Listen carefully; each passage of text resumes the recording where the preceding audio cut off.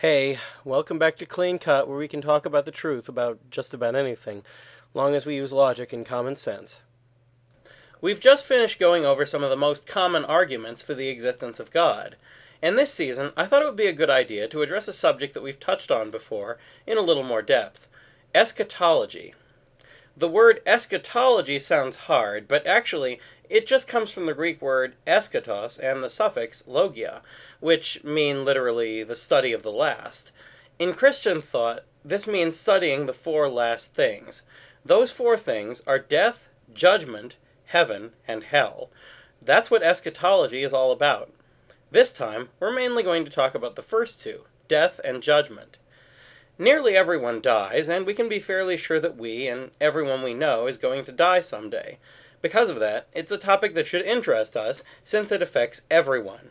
Sure enough, lots of people are curious about what really happens when a person dies, but to figure that out, we need to make use of a few pieces of information that we touched on before. Truth 1. People are mortal. Truth 2. Human beings are made of more than just their bodies. Truth 3. Our relationship to God determines a lot about our destiny. Since the first of those truths is pretty obvious, we'll start with the second. Bodies are purely physical. They don't have any non-material or abstract dimension to them at all. If the body is physically present, it exists. If not, it doesn't exist. However, we know that people are more than just this because we have several abilities that aren't purely physical in nature. We have imaginations, for example, the ability to fabricate concepts that aren't immediately obvious to our senses. We have memories, the ability to remember things that aren't physically present to us. We can use logic to arrive at conclusions through data, which isn't a physical process and doesn't require physical input.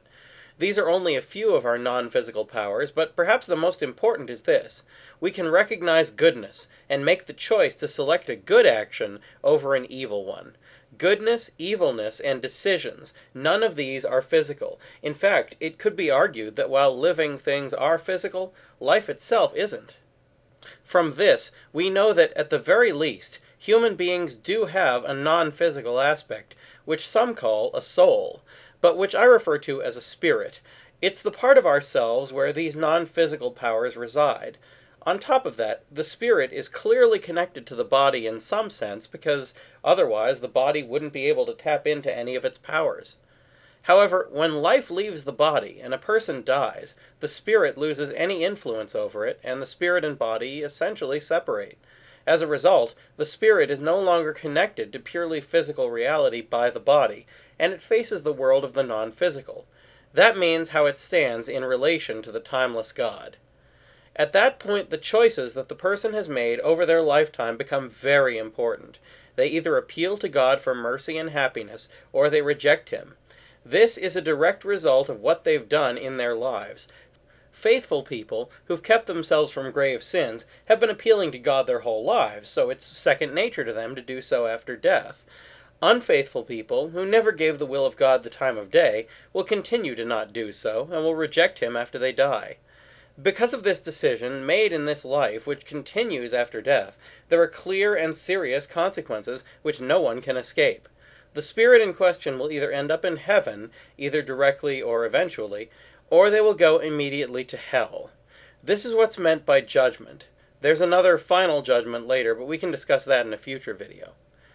Since each of us will end up in one of these places, it can be helpful to understand the difference between the two.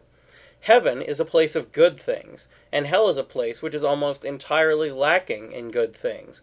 Therefore, there's one question we really have to ask if we want to understand the difference between these two destinies. Next time, what are good things?